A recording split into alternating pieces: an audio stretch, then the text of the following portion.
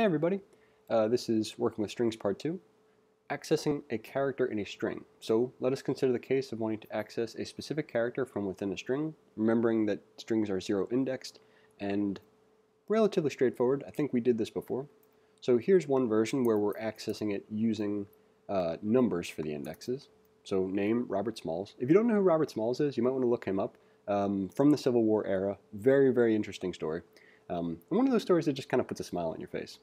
So if we think about it, the first character is going to be located at the 0th index, which can be kind of confusing, but you really just want to adhere yourself towards a like a paradigm for that. Either call it the 0th character or the first, and keep that consistent. If the first character is at 0, just be consistent with that, and well, you'll probably be okay.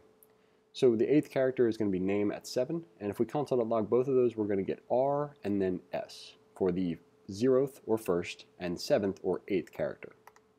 So if we run that, we'll see R and S.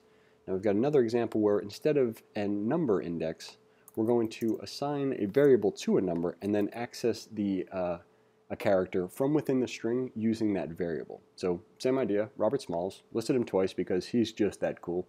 And variable index is going to be equal to 1, so that we can say second character is equal to name at index. If we log this to the console, we're going to see that we've got a small o, because that's the second letter, or the character at index 1.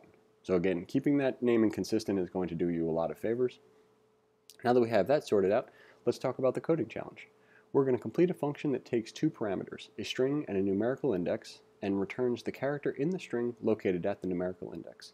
Your function should create a variable and assign it to an expression which accesses the character located at the numerical index, then return that variable.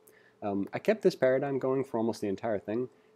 It might seem kind of awkward, but you want to consider that we're always talking about the variable that we create when we say then return that variable, mainly because this part is going to get much more complicated as we go.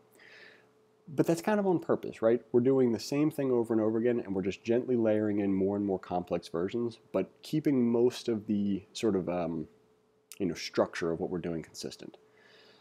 Anyway, below is an example of the code running, assuming that you will have completed the described function access a character. So result character, access a character computer at index 3, and it should be P, which is 0, 1, 2, 3. So that looks good from a glance. Now that we have our function, let's go ahead and copy the function stub, bring it back over to our replit, go ahead and copy the test case, and then have a look at what the function wants us to do. So here's our pseudocode. It says create a result variable, assign it to an expression that accesses the character within the string at that index. That seems relatively straightforward, given of course what we said in the documentation here. To access a character from within a string, we're going to say the name of the string and then whatever index we're looking for. Now in this case the index is a variable, so this is probably going to be the basis from which we complete the function. So variable result is going to be equal to string at index, and then we're going to return result. So if we run this and we get P, we know that we are at least somewhat correct. Let's copy the function, bring it back to the input window, and see if it passes all the tests. And we are in advantageous aspect. Okay, I still like in good shape better, but it's always good to change things up. So thanks for watching, hope you enjoyed it, and we'll see you in the next one.